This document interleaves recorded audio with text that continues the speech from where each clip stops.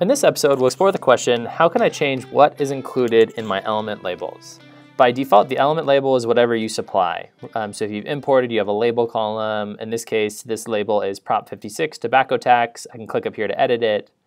But sometimes you want to bring in data that's stored in the fields. So for example, say we have the delta here, which is the delta between the money raised against and the money raised for. So we can actually bring that into the element label. To do that, open your settings, make sure you're on the advanced editor. We'll first add an element rule, and then we use label, quotes with double brackets,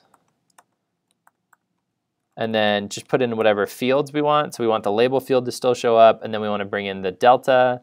You'll see the delta is on the same line. So if we want, we can add a line break by doing 2 spaces. And then now we're all set. You'll see we're also adding that for other elements, not just propositions. So we can tighten up this further to just be proposition element type. And then we'll get it just for these.